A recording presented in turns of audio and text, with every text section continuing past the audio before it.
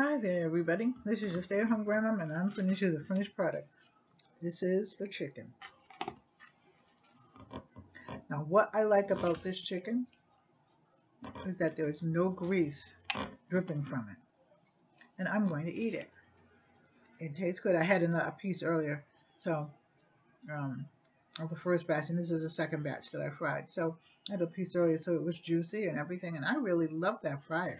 I'm going to use that fryer for almost everything that I can use it for. Wish I had a big enough fryer to put a turkey in there. I'd be happy. But anyway, I'm moving right along. I love you all. Take care. I'm going to eat. God bless. Bye-bye.